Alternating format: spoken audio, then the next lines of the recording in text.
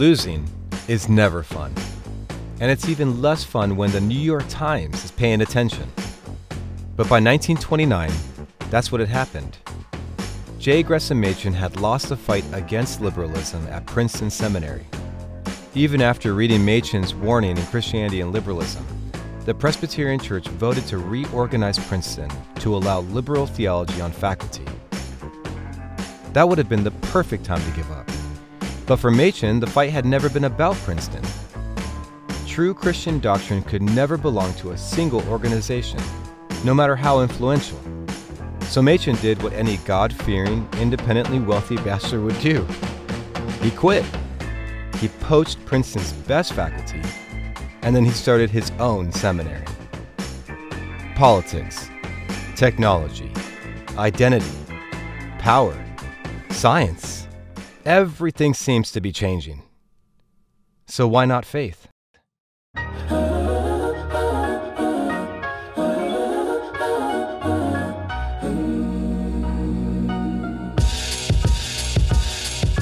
This is Christianity and Liberalism, a podcast based on the book by J. Gresham Machen. In this show, we'll be discussing a modern-day church in crisis and engaging with Machen's classic text to see what lessons we can learn and apply 100 years later.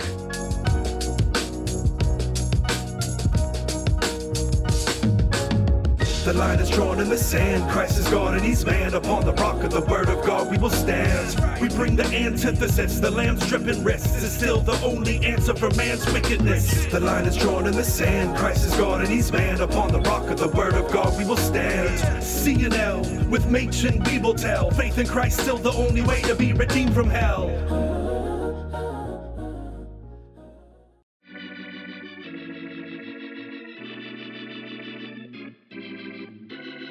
It's been 100 years since J. Gresham Machen published his book, Christianity and Liberalism. In an earlier episode, we learned how the fight Machen picked in the Presbyterian Church ultimately led to him being defrocked. But even before he was kicked out of his denomination, Machen moved from Princeton across the Delaware to Philadelphia to rebuild a fortress for the confessional faith he'd fought so hard for, Westminster Theological Seminary. In this episode, I'll be talking with Dr. Peter Lillback. Peter has served as president of Westminster for more than 15 years. And in that time, he's had an up-close view of the dangers of liberal theology and the beauty of the biblical fidelity Machen argued for in Christianity and Liberalism. To get us started, I asked Peter what we mean by the word liberal in the church as opposed to political liberalism. It almost goes back to what Schleiermacher did when he wrote, he said, I'm trying to find a Christianity that will be acceptable by the despisers of religion. It is the liberal heart to say, how do we get along with people that hate what we stand for? Let's make it more acceptable. And we forget that Jesus said, they're going to hate you because they hated me first. What I'm teaching you is countercultural. It is not what the world wants. It's what God wants. So maybe an illustration that helps others, it certainly has helped me, is liberal. The word liberty, I love liberty. We're not far away from the American July 4th celebration. I celebrate liberty. I want to be free. I don't want to be a slave to anybody. And I love liberality. I'm trying to build a new building, and I love donors who give with liberality. They're free to give and donate. So we're not talking about the word that way. Liberalism is saying, I want to be untethered from what keeps me from doing what I want to do or teach. And it's kind of like someone who's in space, spacewalking, and he has that tether. Said, this thing is making my life so miserable. I'm just going to cut myself off so I can be free. And off he floats. And he can do whatever he wants until he runs out of oxygen and he dies. Yeah, and that's what liberalism is. We are becoming untethered from God himself and his word. And when we do that, we can be really free and people might really love us, but the church will die. I've heard it put well, liberalism may have children, but they will have no grandchildren because they don't believe in evangelism eventually. They become so much like the world that there's no reason to really be a Christian anymore because the world and Christianity are one and the same. It is our countercultural heavenly citizenship that really engages this world, that makes us have the ability for the future, because we keep calling people to be in the world but not of the world.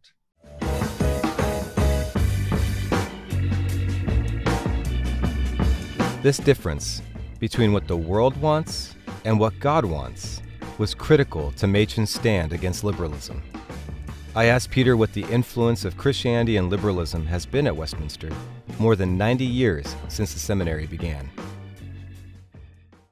Well, first of all, we want to recognize that Christianity and Liberalism is a book that's been translated all over the world, has never gone out of print, and so it has always been there as a part of the Westminster story, sometimes celebrated, sometimes overlooked in different ways. But we've never forgotten what creates the power of Christianity and liberalism, and that is in his opening address to create Westminster Seminary, he said, we want to create specialists in the Bible. Our mission statement to this day preserves that language. Mm-hmm. And Christianity and liberalism is a result of a specialist in the Bible. He said, you cannot call this Christianity if the Bible is your authority. And so I would say his fundamental insight has been the defining force of Westminster all the way through, even in our mission statement. We want people that can go directly to the Greek, to the Hebrew, to historic documents of the church, to confessions of faith, to practical application, and say, is this authentic Christianity? That is Machen's spirit at work in the very work that Westminster has done through all of its history. Machen looks at distinctive areas that are timelessly important for the church. What is the Bible? Who is Jesus? What is the mission of the church? And I think those foundational questions should always be asked and say, well, who is Jesus? What is the Bible? What should the church be doing? What did the cross accomplish? Mm-hmm. Those questions never go out of date if you have historic Orthodox Christianity. And every generation needs to ask them afresh and say, do we believe what the Bible says about this? And if we don't, are we willing to say, I no longer believe the Bible?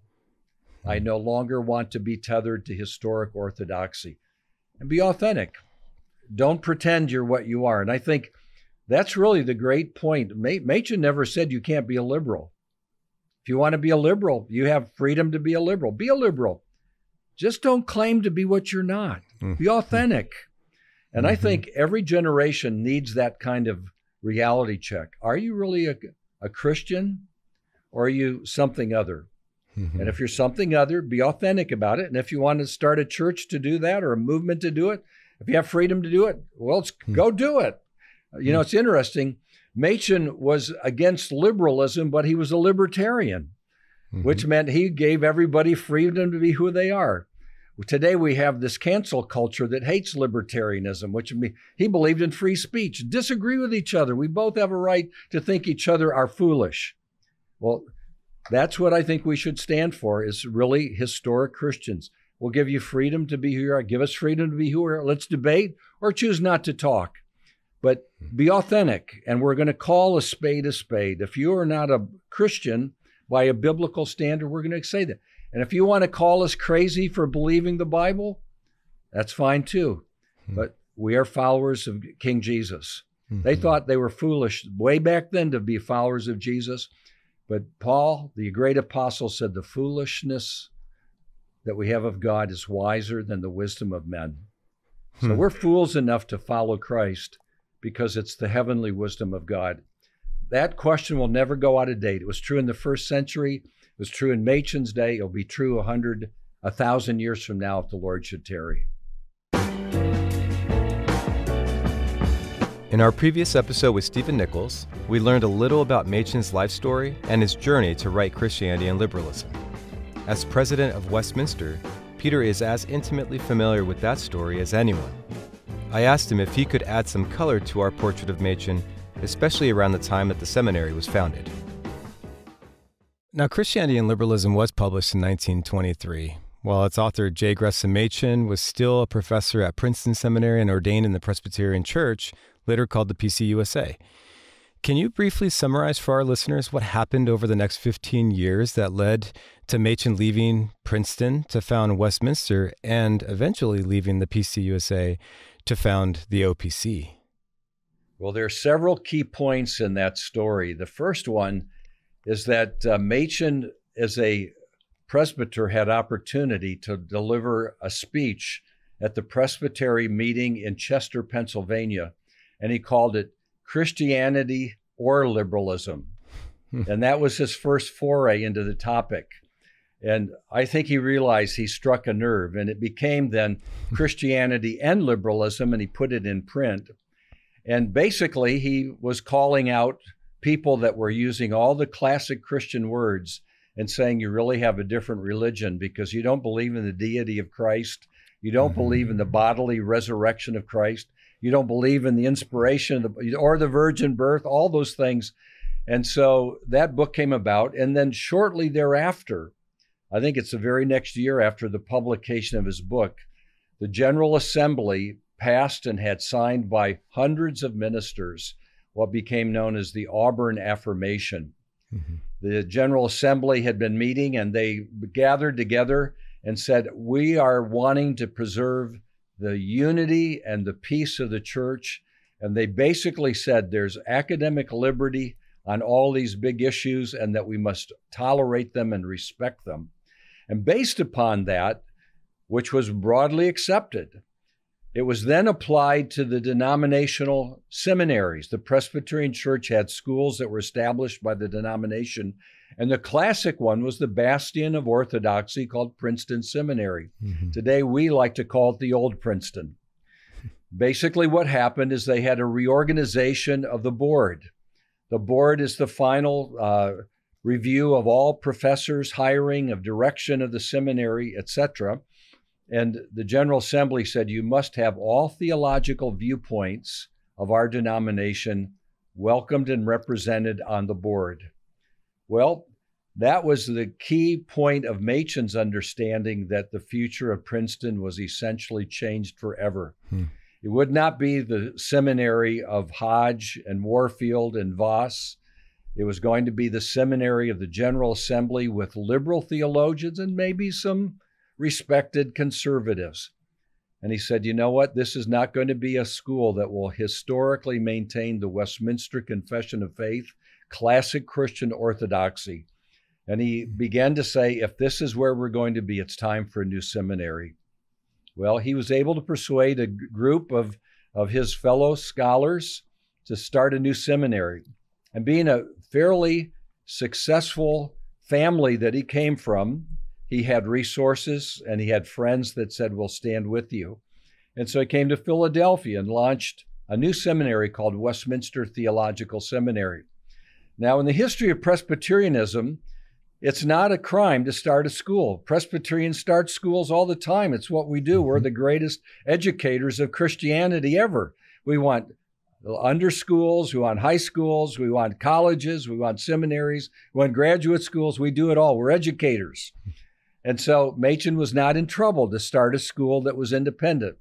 And so in Philadelphia on Pine Street, he started a school in a brownstone house rented from Oswald T. Alice, Old Testament Alice. And that's where they started.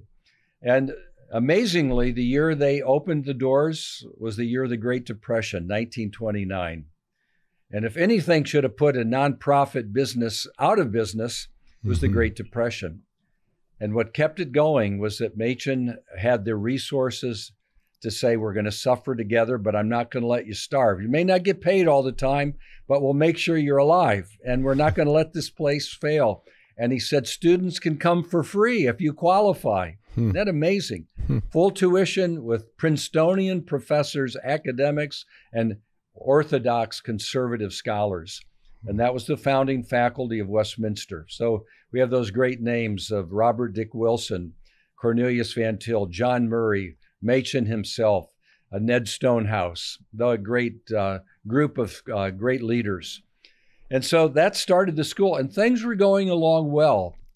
But Machen, being utterly consistent with his commitment, said, it's not only that we need to have pastors who believe the gospel and uphold the Bible, we need to have missionaries that also are believers in the historic Christian faith.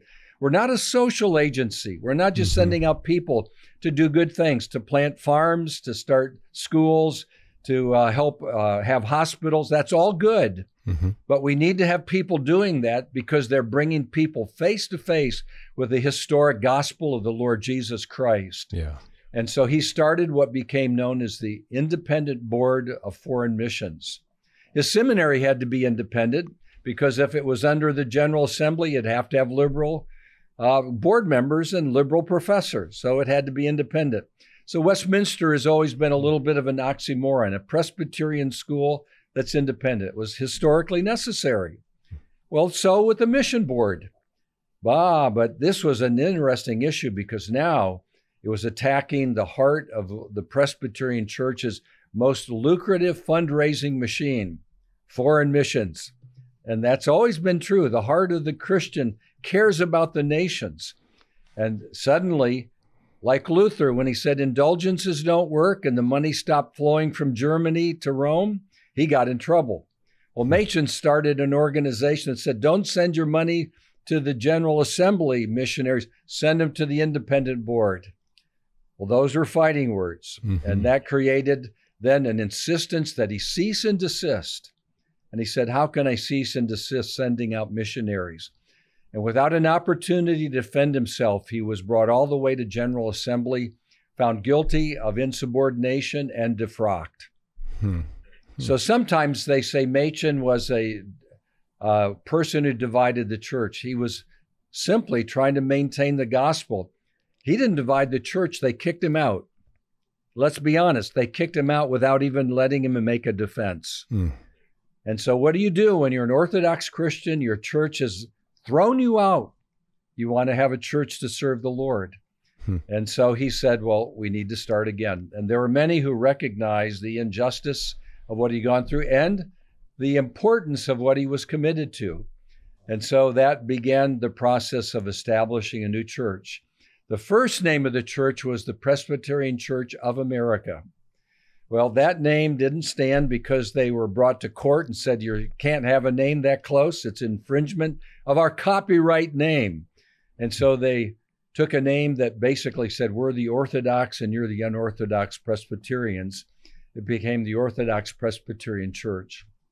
Well, Machen was now the head of a new seminary, a new mission board, and a new church, and he was working himself to death.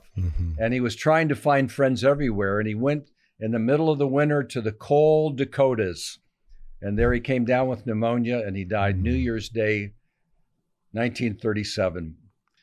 God used Machen in ways that we can't fully understand because he planted that fundamental understanding. You can use words and not mean what they really mean. How do you know what they mean? You bring them back to the Bible, to biblical authority. And more than that, you bring them back to the Reformational Creed, the Confession of Faith. And so to his credit, he said, I want a seminary that's not named by a city like Princeton. We're not going to call it Philadelphia Theological Seminary. We're going to name it after a creed, the Westminster Confession of Faith, which forces you to look at its very first chapter that has the most magnificent statement on the authority, clarity, inspiration, and trustworthiness of the Word of God. And so Westminster has to always deal with the fact, are we living up to our name? And Machen gave that to the seminary, which says we will be faithful to the Scriptures because the Word of God has established us as a school.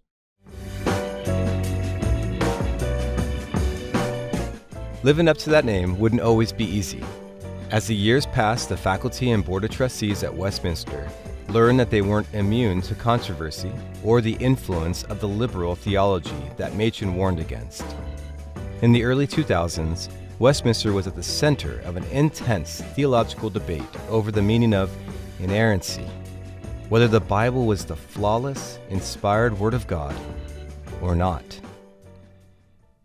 When I arrived at Westminster as the president, I was probably the most surprised person of all. I had no idea that I would be the last man standing. And we can go into why all of that was, but I thought, well, my main job will be to help raise money, maybe get some new driveways on the campus because they're all aging and cracking, and watching my great faculty do their work. Well, 6 weeks into my job, I got a letter from one of our recent alumni, and he said, I've just read a book by one of your professors, and I need to ask you, is Westminster becoming another Fuller Seminary?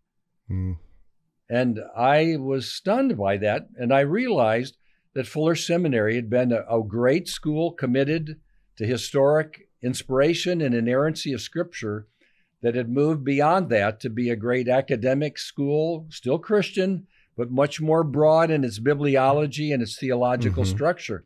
I thought, that can't possibly be. And so I brought that to the faculty, and I discovered a conversation was beginning to brew through the writings of various hermeneutical teachers on our faculty. And over time, after about 18 months of behind-the-scenes discussions, I realized that there was a commitment to go in a new direction. And without using professors' names, I can use theological words. Are we going to maintain what we call Christocentric hermeneutics, that Christ is the heart of the Bible from Genesis to Revelation, or are we going to jettison that for what could be a complementary or it could be an antithetical system called Christotelicism?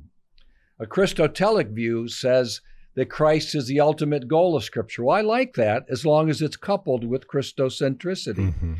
But if it's to be in place of Christocentricity, what it argues is that the Bible can go all over the place, make mistakes, have redundancies, unnecessary things, unclear things, maybe contradictory things, but it gets us to the right conclusion at the end of the day.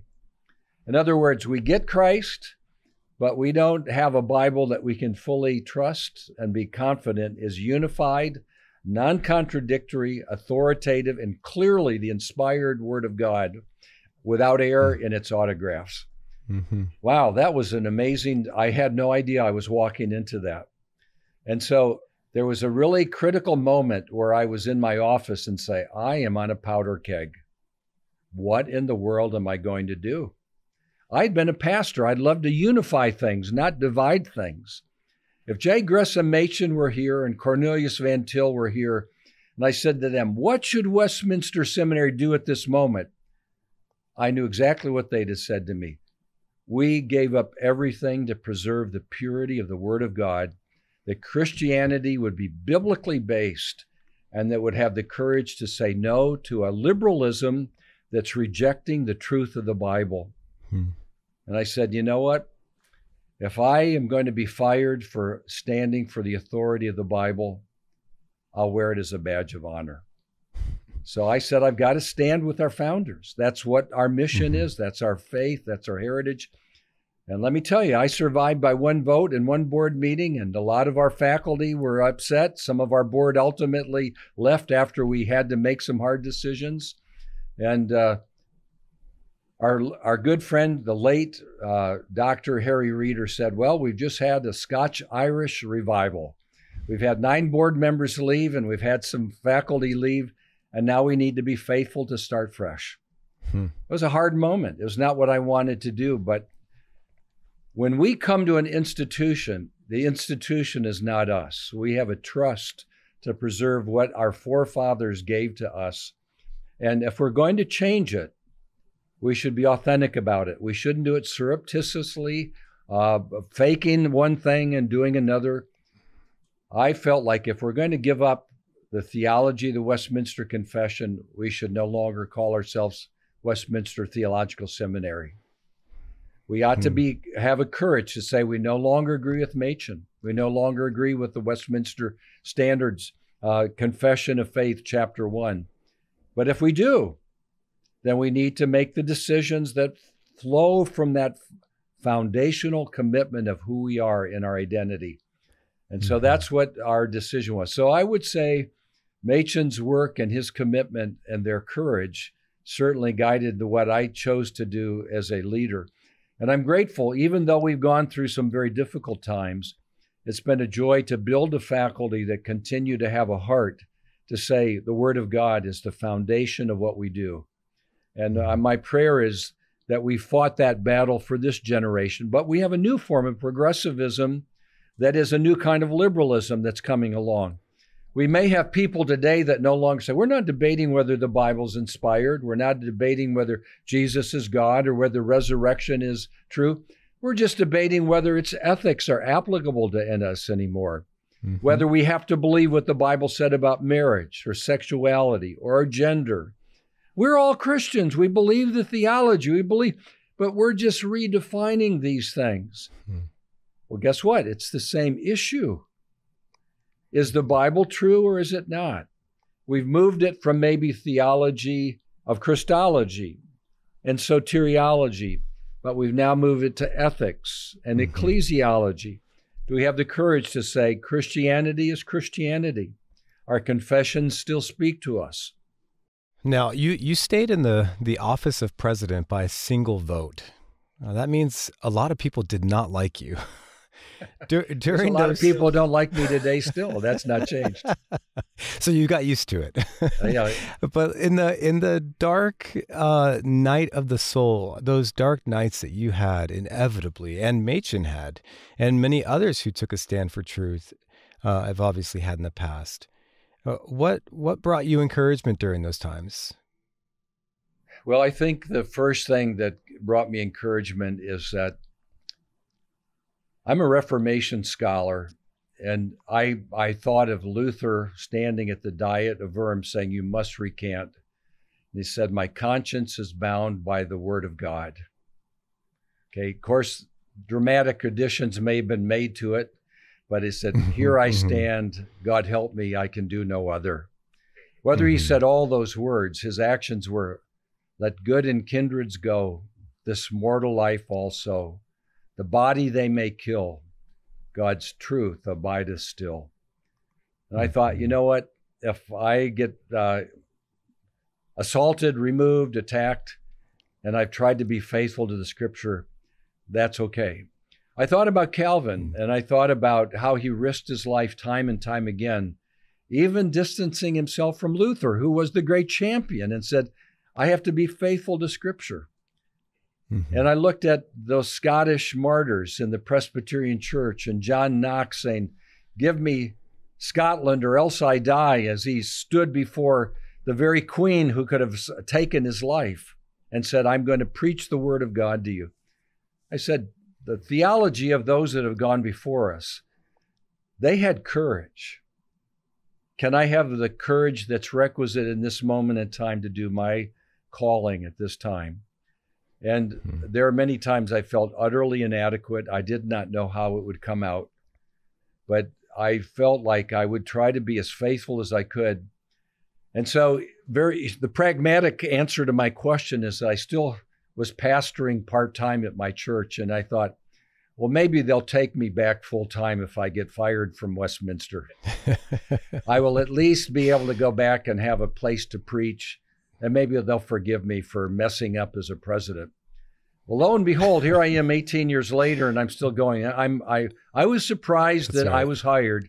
I'm surprised I'm still in the role. I hope whatever I've done, if people hate me, they'll know I've tried to be faithful to Scripture, imperfectly for sure, but a desire to honor the purpose and mission of Westminster under the Word of God.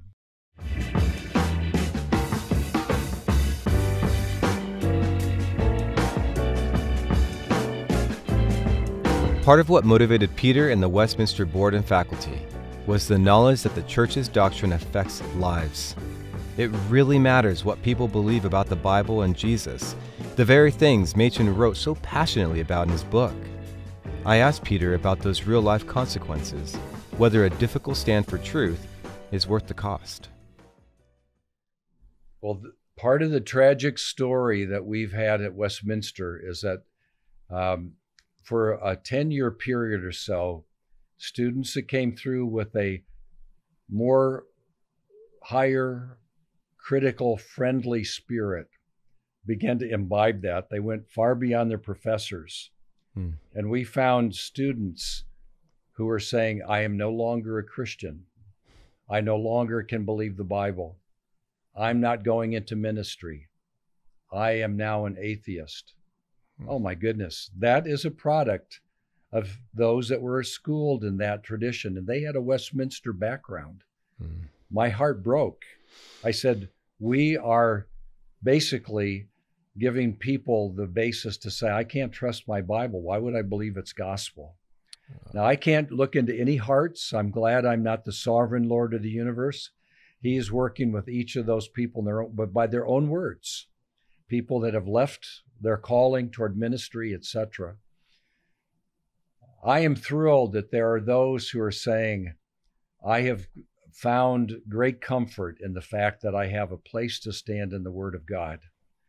In fact, our critics, this isn't true universally, but at least some, have come back and said, we were really angry at what Westminster did and some of the faculty issues as you struggled to try to clarify our history.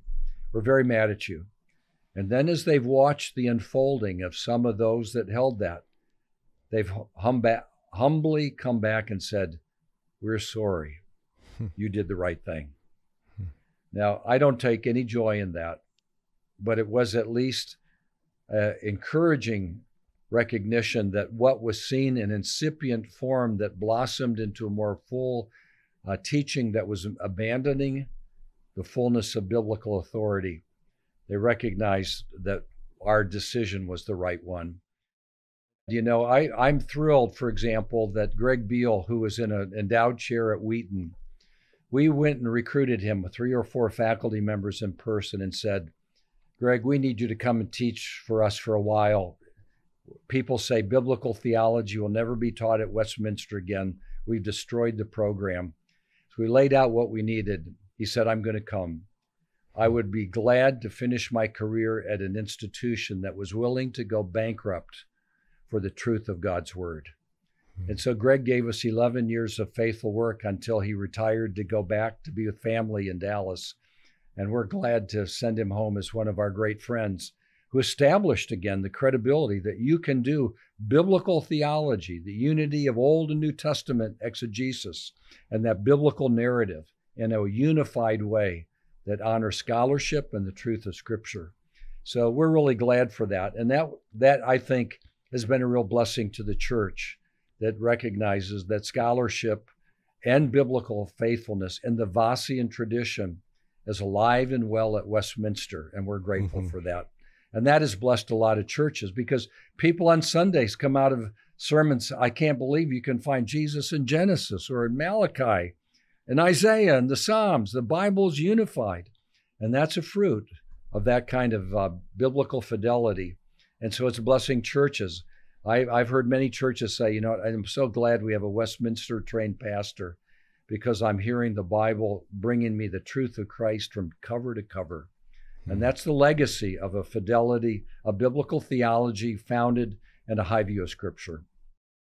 Now, in another episode, we spoke with Al Mohler, who's president of Southern Baptist Theological Seminary, and the battle that he had was to go back to the confessional roots. So why is it so important for churches and seminaries to have confessional documents like the Westminster Confession of Faith or something similar at their foundation? We have what's always called mission drift. In other words, I love to use the illustration. Imagine 2 great ships, it's the high seas, and they're sailing in the same direction. They're so close that you can talk to the person on board the other ship. But if they're just a little bit off on a degree, in a mile, in 2 miles, in 10 miles, and 100 miles, they're out of sight of each other. And that is because there is a directional shift. If you are not tethered clearly to your foundation, you're going to move in a direction. Another way to look at it is more practical. If you're a parent and you have children like we are right now, we're talking in the summer. You take your kids to the shore and you're watching your kids having lots of fun splashing. And you look down for a little while to read the book under the umbrella, and you look up and you don't see your kids. And you panic, where are they? and you realize they're 100 feet farther down the shore because they didn't swim there. It's the current that's utterly invisible that in a blink of an eye has taken them entirely out of your sight. So I like to say, if you're going to walk level on the mountainside, you always have to be walking uphill because you're fighting a force of gravity. And so your confession, if you will, is your standard that keeps you faithful. It's your navigation system. And as a historian, it's also the gift of the Holy Spirit in the prior generations, because we're not rediscovering the truth fresh every year for the first time. We are finding the truths that others that have gone before us have relished and celebrated, and often we've forgotten and we need to be reminded of. That doesn't mean we can't make authentic progress in the great truth of Scripture, because its truth is infinitely deep and vast.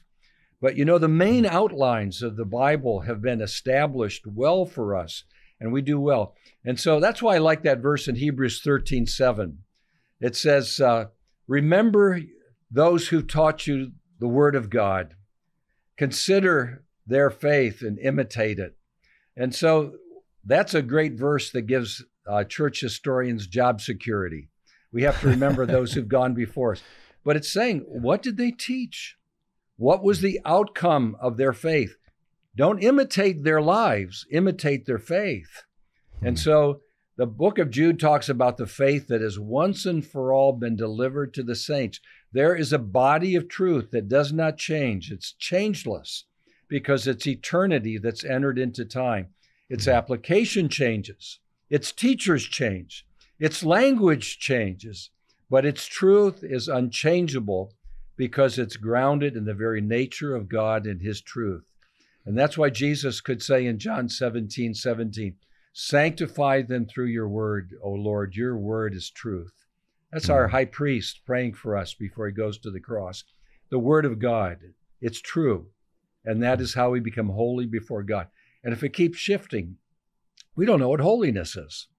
We don't know what the word of God is, but it's been given to us. And so that is our bedrock. So I'm meandering in many sort of ways, but I think the confession of faith grounded on Scripture gives us, if you will, the North Star, which is how navigators are able to travel the high seas with all the big waves. They always have a place to aim at, say, this is what God's word says. This is what our confession tells us. Let's be faithful, because that will keep us from mission drift. It will also keep us strong before a world that wants to swallow us up, especially in this day where the long arm of government is reaching into your pulpits on Sundays as preachers and saying, don't preach that text or you'll be in trouble. We're going to come after you. It's going to take courage to stand up and say, thus says the word of God.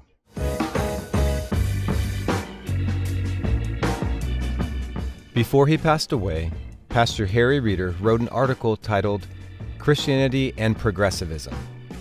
In it, Reeder argued that, quote, progressive Christianity at its core is liberal Christianity 2.0. I asked Peter if he too recognized parallels between progressive Christianity and liberalism.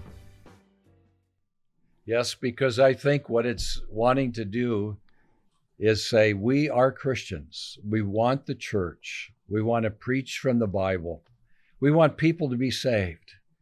But there's some things that we are just wrong about nowadays. Gender is fluid. Sexual relationships that are consensual are not the same as what the Bible talks about. Marriage needs to be defined in all sorts of new ways because it's better this way. And by the way, it is more acceptable to the world. And it allows us to be appreciated more by governments and academia and other communities and other denominations. And so the progressivism, while it's not the same theological debate as the past, is really at the heart of what was going on with liberalism in Machen's day. And that is, we want a place at the table. We want to be accepted by the higher ups. We want to be accepted in the academic setting. We want to be accepted in the government setting. We want to be accepted by interdenominational relations. We want the culture to like us. And I think progressivism is constantly the desire to say, can't we just get along with everybody? And the answer ought to be, as much as lies within me, I will live at peace with all men. That's very biblical. We don't want to be confrontational. We want to be peacemakers.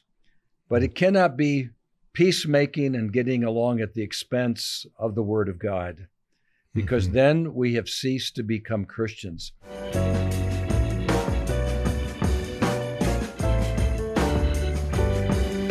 Eventually, in the light of Scripture and with the creeds and confessions of the Church to guide us, it becomes clear that progressive ideology is poisonous for the Christian faith. But a focus on what's wrong with our opponents won't save us from our own temptations. So how are we as Christians to protect ourselves against destructive ideologies? Well, we are all capable of pride, of wanting to be accepted, and it might be a different group we want to be accepted in. What's really hard for all of us is authentic humility, which is the humility under the Word of God and say, I can always be taught. Show me if I'm wrong. Show me by the Bible. I love that verse in the book of Acts where it talks about the Bereans and the Thessalonians. The Bereans were more noble than the Thessalonians because they studied the Scriptures to see if Paul was right. Isn't that amazing? Yep. Well, that's the kind of people we want, is that, okay, we're in this confessional tradition. Is that really what we find in the Bible? Are we doing, well, we're Presbyterians, so let's believe No, we're Presbyterians. We're blessed with our tradition. Now let's find it in the Scriptures and then delight in it with humility because we found it in God's Word. So we can easily fall into just automatic, this is who we are. So I think that's also what Machen spoke against. He wanted to demonstrate in his classic books, like The Origin of Paul's Religion. I want to show you that his religion can be defended as a supernatural religion. He wanted to demonstrate the history of the claim of the virgin birth. He wanted to show with scholarly expertise what Christianity was versus its liberal denial. He was a scholar. He wanted people to know the Greek language, and his book on New Testament Greek is still in print. It has a 100th anniversary too. It's still in print. Amazing. He wanted scholarship. So scholars are always willing to be students. They say, okay, I hear what you've taught me. Now let's see if we can find it in the Word of God. Let's discuss it. So I don't want unthinking conservatism. I want us to be faithfully discussing it. And you know what? When we discuss it, we'll find that our forefathers missed some things, and we can make some new advances on the classic Word of God because its dimensions are vast.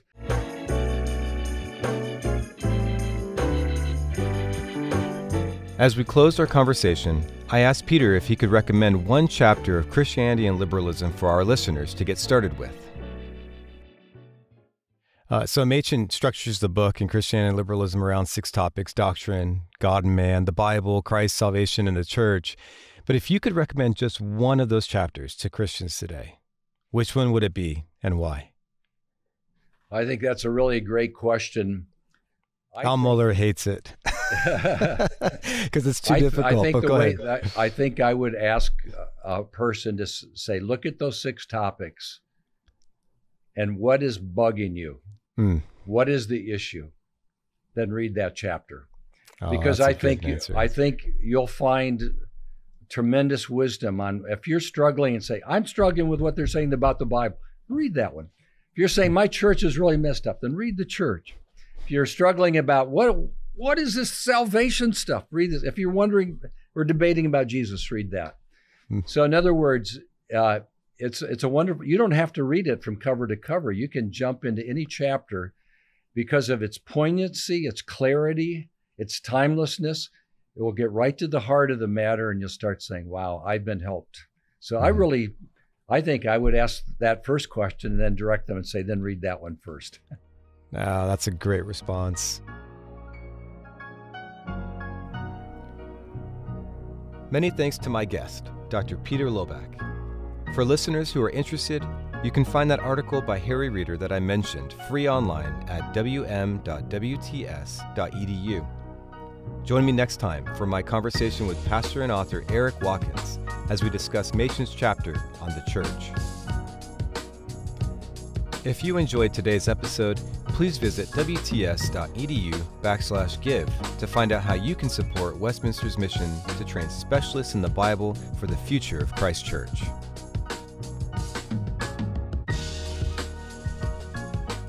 This episode of Christianity and Liberalism was brought to you by Westminster Seminary Press.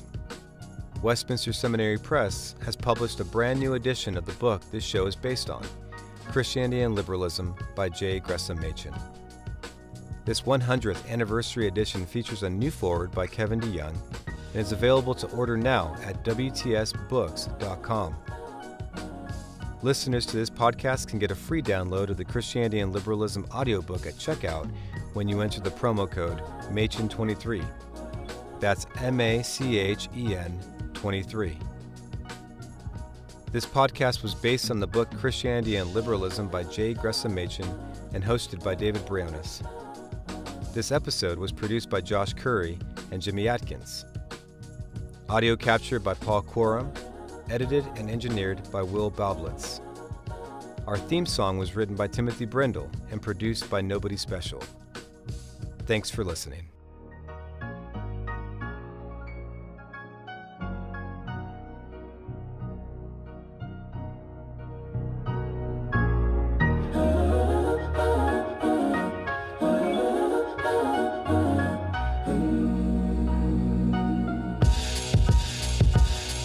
Machen wrote Christianity and Liberalism to demonstrate they're two completely different religions. Liberalism denies man's wicked condition and divine inspiration with which Scripture was written. Us Christians are convinced Scripture's truly factual, but Liberalism denies the supernatural. Machen's book definitely showed Christianity and Liberalism are diametrically opposed. It's not a different version of Christianity, it has opposite views of God and humanity, often disguised with Christian terminology. They baptize the serpent's absurd philosophy. So when we call you a liberal, it's not just political, but rejecting his virgin birth and all of his miracles, from trusting in science. But against God, it's disgusting. Defiant self is your trust and reliance. The line is drawn in the sand. Christ is God and he's man. Upon the rock of the word of God we will stand. We bring the antithesis. The lamb's dripping wrists is still the only answer for man's wickedness. The line is drawn in the sand. Christ is God and he's man. Upon the rock of the word of God we will stand. C&L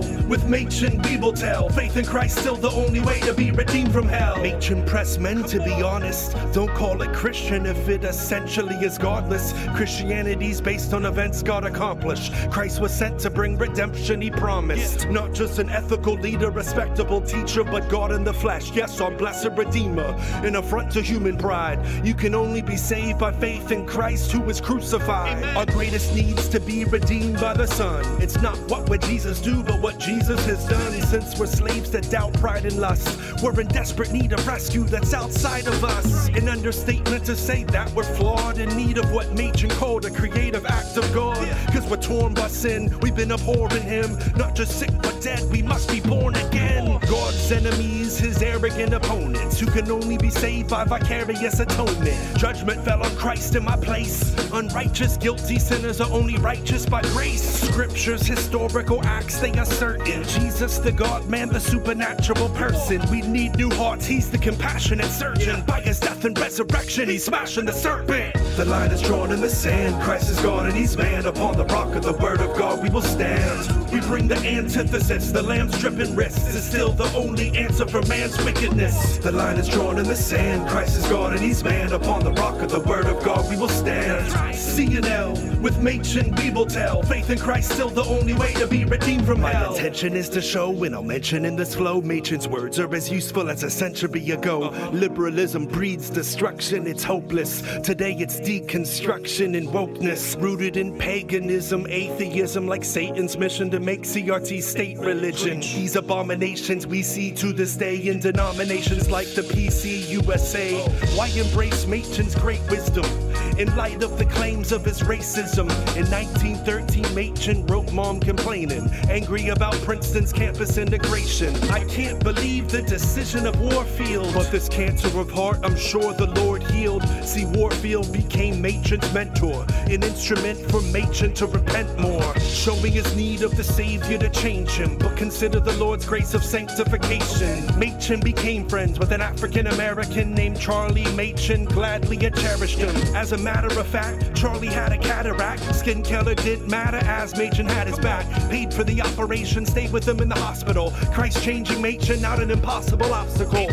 From his love for his friend Charlie, it's quite clear Christ was changing Machen partly. Any bigotry left, it's not there any longer. Perfected now in the presence of his Father.